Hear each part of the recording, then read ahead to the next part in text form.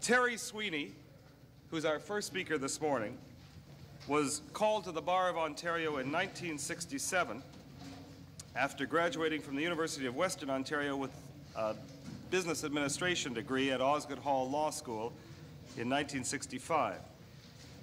He is a partner in the firm of Borden Elliott in Toronto.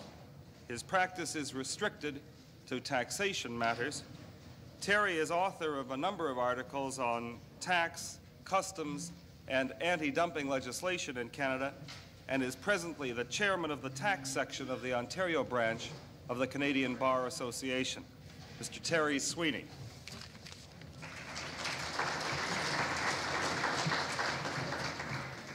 Thanks, Marv. I apologize in advance for the state of my voice, but the Singapore flu stopped off at our house earlier this week. I was honored when Jim Kennedy asked me to participate in this 30th anniversary program of the March Special Lectures, but I was just a wee bit chagrined when I realized the magnitude of the topic he assigned to me, which is nicely covered in about 200 pages in most books, and I have to cover it in something less than 45 minutes. So I've concentrated on the recent in the title of our program and have picked up matters of topical interest, particularly the changes introduced into the law in the last 2 years. Tax law is evergreen, it seems to me. We're annually confronted with change upon change, usually designed to plug perceived loopholes, those loopholes perceived by Revenue Canada, so that the taxation laws have become the preserve of a relatively few of us who might be better employed in determining how the taxation system got this way and why it couldn't be more truly reformed. In order to deal with this subject in the time allotted, I've had to assume that all of you have a fairly general knowledge of the main principles of taxation on death, and I've assumed that in preparing this paper. We all know, I hope, that there's a deemed disposition immediately before death of all of one's capital property at fair market value, unless it's bequeathed to a spouse or a qualifying spouse trust. A deemed disposition immediately before death of all of one's depreciable capital property of a prescribed class at the halfway point between the undepreciated capital cost of such class and its fair market value at death, unless disposed of to a spouse or a qualifying spouse trust. It follows from this, therefore, that at death the deceased is deemed not to own any depreciated capital property, and no capital cost allowance can be claimed on his terminal period return. If you want authority for that, it's Katz Estate 76 DTC. We're all happy to see the end of Ontario succession duties. My grandfather told me one time that once the government put a tax on, they never took it off, but he's been proven wrong in this field. As we all know, we had the terrific changes to the Estate Tax Act, which lasted about 3 years, repealed them, and now they've actually repealed the succession duties. So we're grateful for that. The rules on carry forward of allowable capital losses are relaxed at death, and this is fairly consistent. They give us all a break when we die, and they loosen up those rules at least once, so that the personal representatives of the deceased are able to offset such losses, which may be carried forward for a long time, unrestricted by the usual $2,000 limitation. This rule is easy to state, like a lot of things in this area, but I wonder just how easy it is to implement in practice. Because unless the deceased kept meticulous records from December 1971, I have a feeling that a lot of these allowable capital losses will be lost, in fact. Section 164 sub 6 can be a useful section, and that is a situation where if the personal representative in the course of administering the estate of a deceased realizes a capital or terminal loss within the first taxation year of the estate, he may elect to have such losses treated as the deceased's. Now that's a brief run-through of some of the general principles, but in preparing this paper I was struck by just how many decisions have to be made by the personal representatives of a large estate in administering that estate. For example, all of us must be aware of the myriad number of elections available under the Income Tax Act, and the selection of one or all of these can significantly reduce the income tax burden on an estate and its beneficiaries. In short, it seems to me that if you're going to practice in this area, you do so at your peril unless you continually upgrade your knowledge of the subject. And I guess that's why we have such a good turnout yesterday and today. I haven't heard of a negligence case against a solicitor for an estate who failed to advise on the proper use of an election under the Act, or failed, for example, to file such an election or tax return in time to the detriment of the estate or its beneficiaries. I predict, however, that such suits are going to be launched because of the complexity in the area, and also perhaps because we're graduating so many lawyers annually. Returns and the payment of tax. It's clear that the obligation to file income tax returns of a deceased is placed clearly on his personal representatives. And here again, his lot is not an easy one, since in the first year following the taxpayer's death, he may have to file no less than 5 different tax returns. An income tax return for any years for which the deceased failed to file them, a terminal period return for the period from January 1st to the date of death. If the individual, this is a rather unusual one, but if the individual received income from a testamentary trust and he dies after the end of the taxation year of the trust, but before the end of that calendar year, a separate return of his income from the testamentary trust after the end of the trust taxation year may be filed. That's 3. If the taxpayer, and this is of interest to us, if the deceased was a partner or sole proprietor and died after the close of the fiscal period but before the end of the calendar year, he too can file a separate return reporting his partnership income. And finally, the famous rights and things return is also available to the personal representatives. With each of these income tax returns that is filed on behalf of a deceased taxpayer, full personal exemptions without proration for the balance of the year subsequent to the date of death may be taken. For example, and provided that each of these returns has some interest income in it, the $1,000 interest and dividend deduction may be taken in appropriate cases. It's clear then that a good deal of post-mortem tax planning can be done by the personal representatives, and considerable care will have to be taken by them to determine whether it's beneficial to file the various returns that are available. Terminal period return. There's nothing particularly magic about this return. It covers the stub period from January 1st of the year of death to the date of death. It's prepared in the same way as any other taxpayer's return. Periodic amounts are dealt with specifically in subsection 70 sub 1, and these are amounts which may have been owed to the taxpayer but have not been paid prior to his death. They must be included in a terminal period return. But no special election need be made with respect to them. As we go through this, you'll see that there's only about 1 or 2 instances in the paper where the personal representatives don't have a decision to make as to whether or not to file a special election. Periodic amounts include things like interest, rents, royalties, and so on. The rights or things return, there's a lot said about it. I'm not sure just how common it is, really. But if he had rights or things as defined at his death, it may be desirable for the personal representatives to make the appropriate election and file a separate return in respect of these items, or alternatively to transfer them to designated beneficiaries under the provisions of subsection 70 sub 3.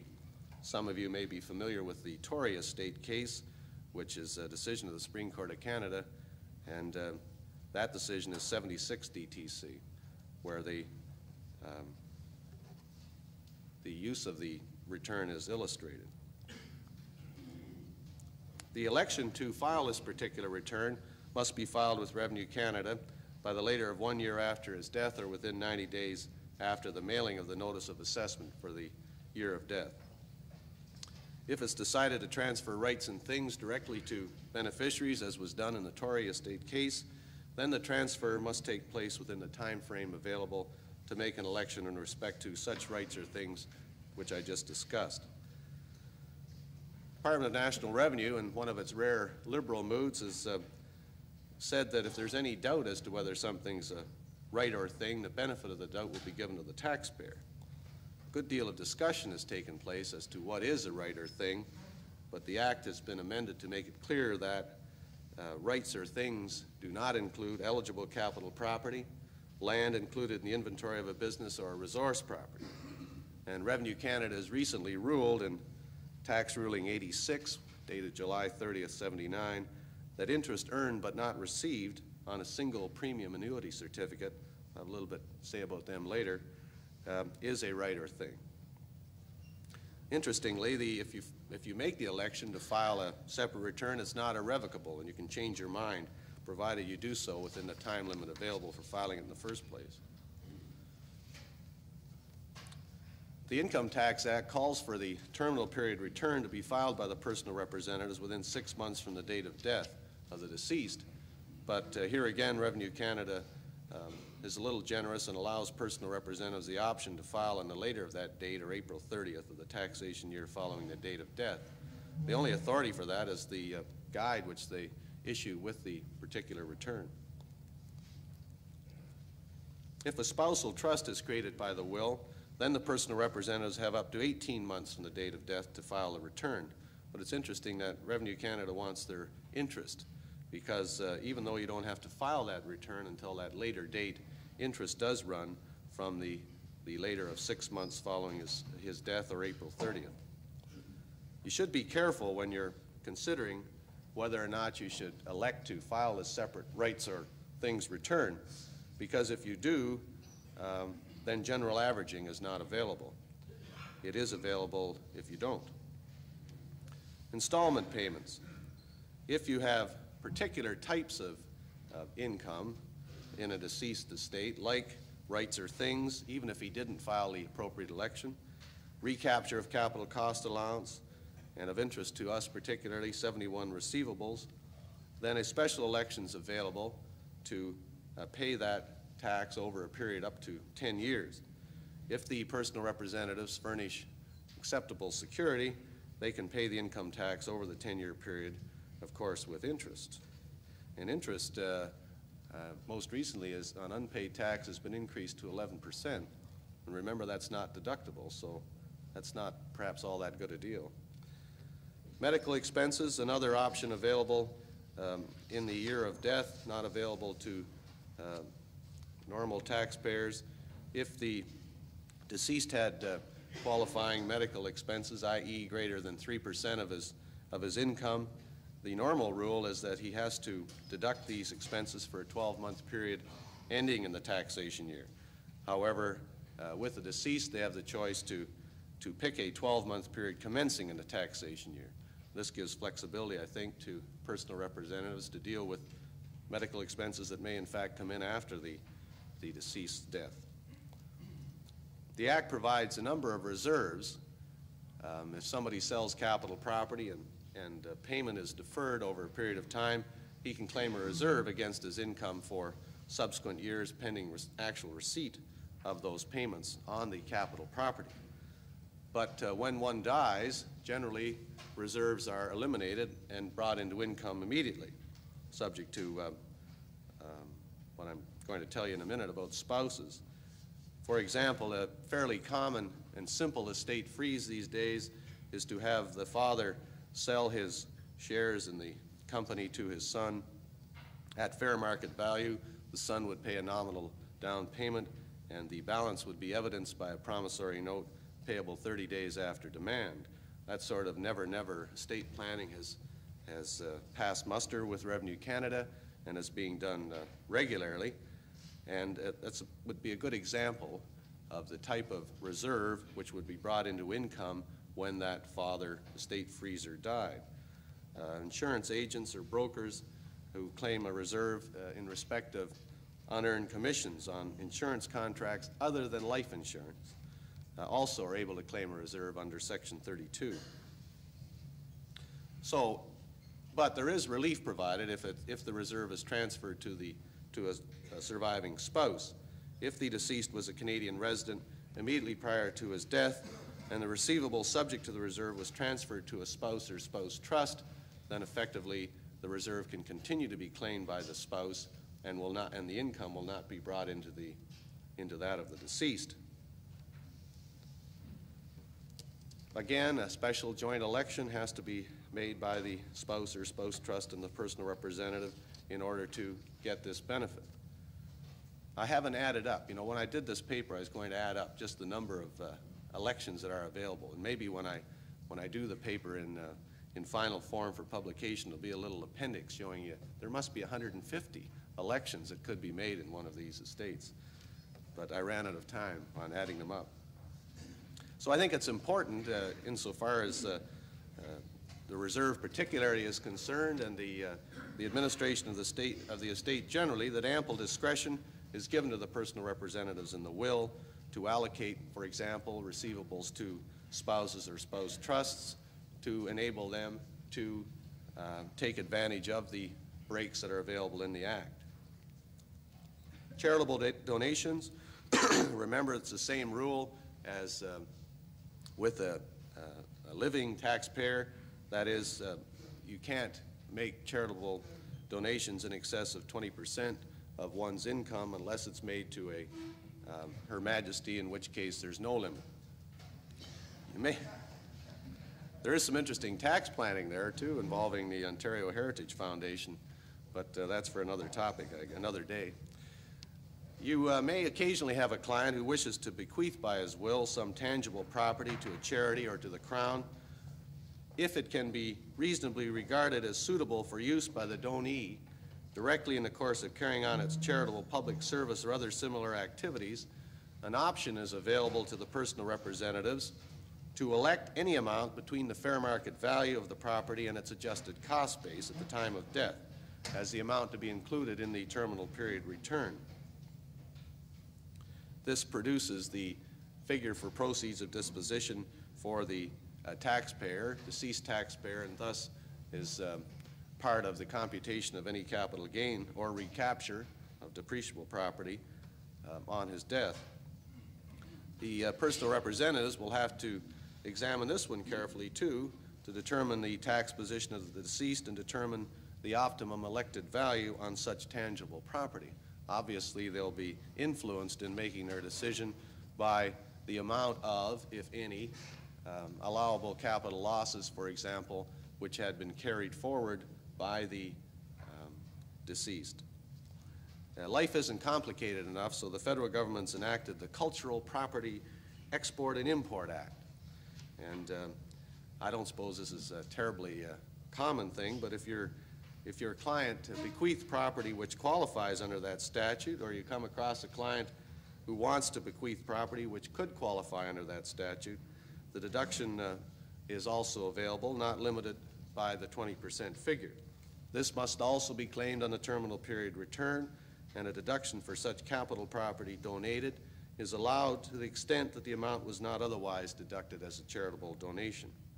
Interestingly, it appears that the disposition of cultural property can result in a capital loss, but not in a capital gain. I concluded that about Wednesday night, but I think that's what the sections provide. And when I was preparing this paper, I thought about Mr. President Nixon and speculated on the possibilities in this field available to one of our better-known politicians to donate his personal files to a government or a recognized institution and secure a deduction from his current income tax, or make the bequest by his will in an effort to reduce the incidence of tax on his death. There doesn't appear to be anything to prevent such innovative tax planning, provided, of course, that appropriate valuations can be obtained. Whether or not they're likely to do it is another question. The Registered Retirement Savings Plan, this has got to be the principal residence and the RRSP have got to be the two largest items in most people's tax returns as the years go by. And I'm sure you've heard from others, and you're going to hear from Wolf Goodman later on, just how desirable it is to use the RRSP. I think all of us are convinced of it, providing we can meet the interest payments on the bank loans we make on February 27th to put the money in, we'll be all right. But anyway, when an annuitant dies having an RRSP, he's deemed to have received immediately before his death an amount as a benefit under the RRSP equal to the amount by which the fair market value of all the property of the plan at the time of his death exceeds the portion that as a consequence of his death becomes receivable by his spouse, or if he has no spouse surviving, by a qualifying child or grandchild. This is new, this particular part here. and it's tied in with the definition of a refund of premiums in the statute.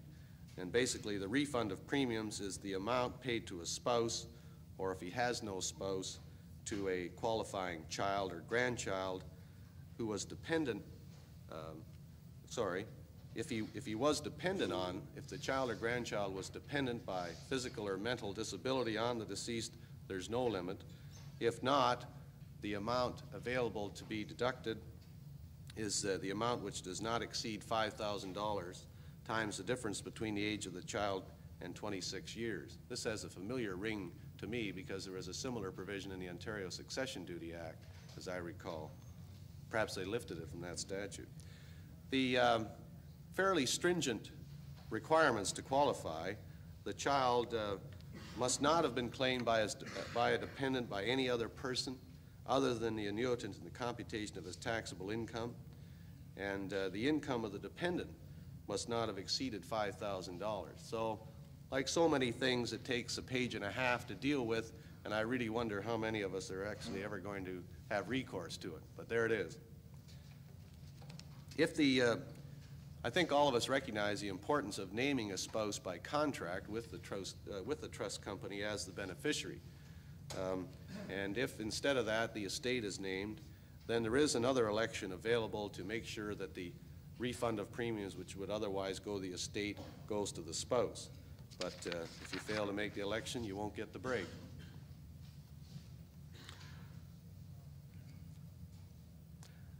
We had a problem in the office not too long ago, which I thought I'd share with you, and you might find interesting, involving the RRSP and its worth. We were acting for a wealthy woman who was about to be divorced by her husband. Both spouses were over 60 years of age, and the husband, among other things, was going to have to pay about $30,000 per annum on account of alimony. He had a very large amount in his RRSP, incredibly large, actually. And we were interested in somehow securing his obligation under the RRSP. He was quite content to pay the $30,000 per annum, and quite content to satisfy us that we'd get it if anything ever happened to him. But he wanted to leave the monies in the RRSP as long as possible, obviously, in order to produce the maximum amount of income sheltered from tax. He proposed to Covenant to provide $250,000, which we calculated as the actuarial, not we, but an expert calculated as the actuarial equivalent to produce $30,000 a year. Covenant to provide that, to purchase a joint life annuity for our client and himself at age 71. We all recognized that this could be done, but the plan foundered when we realized that if he died, having divorced his spouse, our client, which is of course what he intended to do, the annuity payment would then pass to someone who was not his spouse. The annuity payments would then be commuted, and the value of the payments would be included in his income for the year of death, but not included in the income of our client. That's good so far, but not from his point of view. Our client would be jointly and severally liable for the income tax, but after all, she'd have the money. So we cast around for another way to do this, and tentatively came up with the following plan. There aren't the same detailed rules with registered pension plans, so that an alternative is being developed under which the husband would roll out the required amount of money from his RRSP and into a registered pension plan established by his corporation. This can be done on a tax-deferred basis. The husband would then elect early retirement, and the joint life annuity is bought for him and his spouse. In these circumstances, when the husband dies, having divorced his wife, the annuity payments aren't taxed in the deceased's estate. Different variations on this theme can be developed. If the husband was 62 and in good health, and we agreed, the trustee of the registered pension plan could buy the joint life annuity now, but defer receipt of the annuity until, say, the husband reached 65. The advantage of this to the husband is that less money would have to be rolled out of his RRSP now and into the registered pension plan to fund the annuity. I think the message of that is that some of my friends out there may have had more experience with this than I have, but it's interesting, if you have time to sit down and play with these sections, you can develop some very interesting and intriguing tax planning devices, because the more complicated Revenue Canada makes the rules, the more likelihood there is that they'll leave some gaps in them. The registered home ownership savings plan, I guess that's still not nearly as important as the RRSP. But anyway, the fair market value of the assets in an RHOSP immediately before the beneficiary's death are included in the income of the deceased in the year of death unless his spouse receives a single payment from the RHOSP within 15 months of the death of the beneficiary. The spouse here is entitled to use the proceeds to buy a home or an income averaging annuity contract as alternatives to paying income tax on the payment. Income averaging annuity contracts are very popular with me and those clients of ours that are fortunate enough to have large capital gains. All of you should be aware of their availability and where you can get them, as I think they're a highly desirable tax-saving device. The Registered Retirement Income Fund is another layer of rules that's been put on us to cope with, and as a result of the Consumers Association of Canada agitating against the life insurance companies and the treatment of RRSPs. The Act used to stipulate that the proceeds of an RRSP had to be converted at age 71 into a life annuity, which is only sold by life insurance companies, or else it had to be deregistered and subjected to full income tax. And as I say, the Consumers Association were most unhappy about this and got changes in the legislation made, so that as of June 30th, 1978, a taxpayer is allowed two alternatives to the life annuity on the maturity of his RRSP. Note that none of these can be taken until he's 60. The proceeds may be invested in a fixed term annuity, which provides benefits until the individual reaches 90, or they may be transferred to a RIF. That's the Registered Retirement Income Fund I'm talking about here. A RIF is really structured, managed, and taxed very much as an RRSP and is offered by those institutions eligible to offer term certain annuities. A RIF can be self-administered, and each year an increasing fraction of the RIF must be withdrawn so that the fund will be exhausted by the time the taxpayer or his spouse reaches 90. There's quite a tax deferral inherent in that particular way, as well as the benefits of being able to continue to control your own destiny, which may be good or bad. A recent amendment, technical amendment to the Act, allows an elderly person who has a RIF to retire to Florida without suffering the deemed disposition under Section 48, the departure tax, when one leaves Canada. Small business and family farms. Small businessmen and farmers have always enjoyed special tax breaks, particularly under the old Succession Duty Act. I guess it's because there are more of them than there are of us. But anyway, each taxpayer who owns stock in a small business corporation is defined, which is fairly easy to get in, the definition, has a cumulative small business gains account.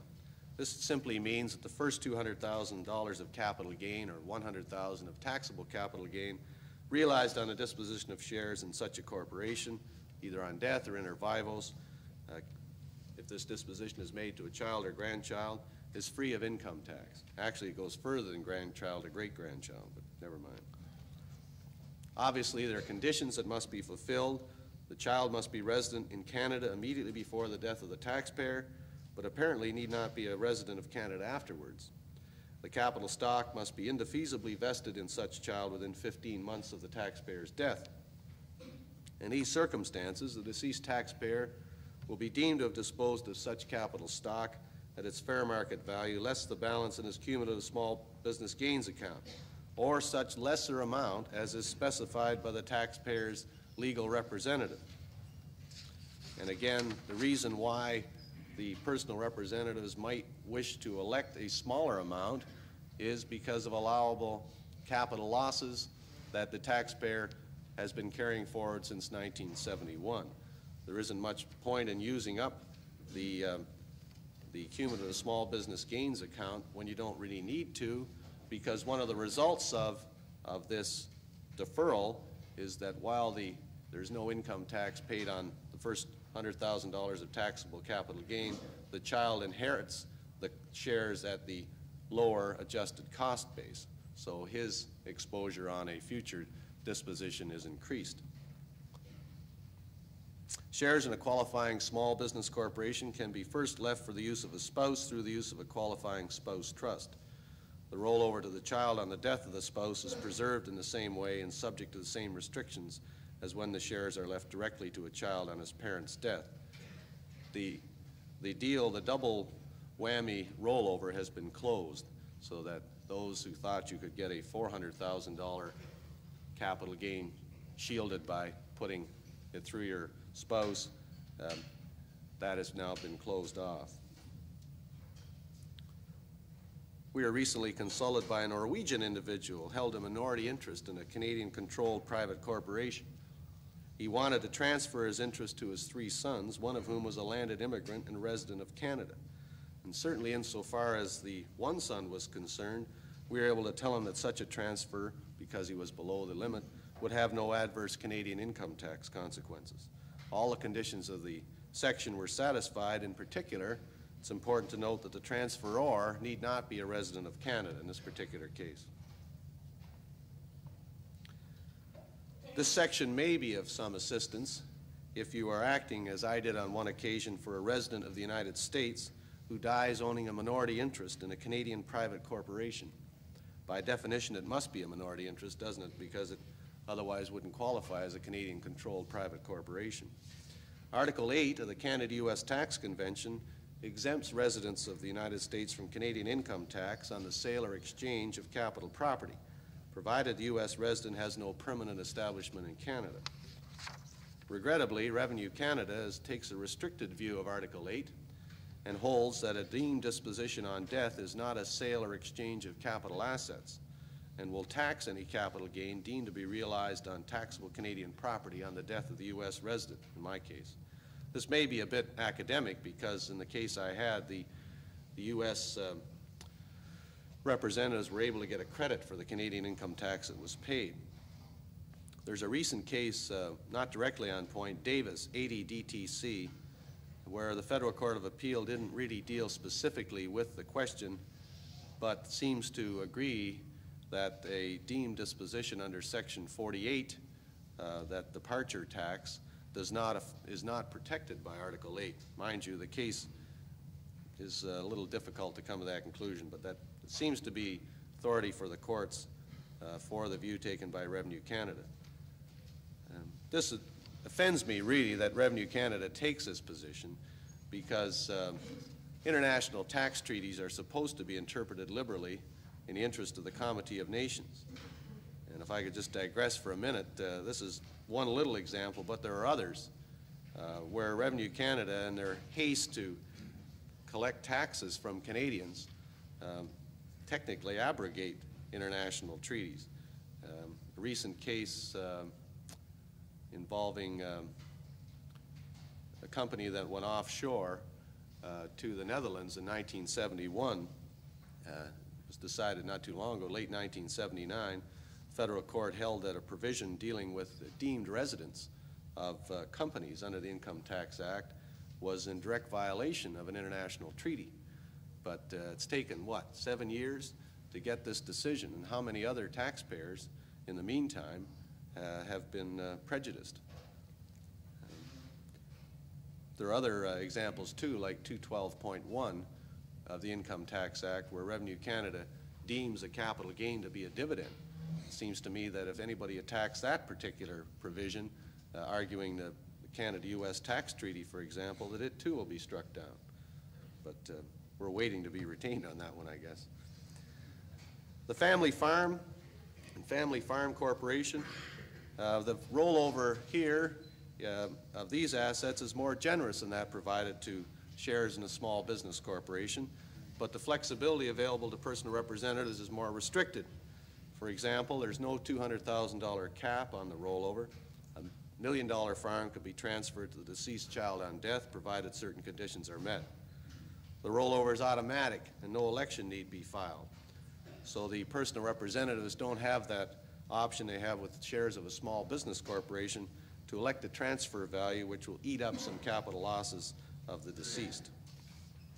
So if a farmer dies running an unincorporated farm and bequeaths the farm to a child who is resident in Canada immediately before the death of the taxpayer, and the property can be said to vest indefeasibly in such child within 15 months or such longer periods reasonable in the circumstances, the land will go at ACB and depreciable property of prescribed class at its undepreciated capital cost. The child, qualifying child, is deemed to acquire such assets for an amount equal to such proceeds at disposition, classic rollover treatment. Note further that there's no requirement that the child resides in Canada after his father's death, so that once he inherits the farm, he could lease it to tenants and retire to a warmer clime. So too with shares in a family farm corporation or partnership. The test for each is that all or substantially all of the property of the corporation or partnership must be used by the deceased, his spouse, or any child in carrying on a farming business in Canada. Child must meet the same tests, but if he does, the shares will be deemed to be transferred at an ACB and no tax collected.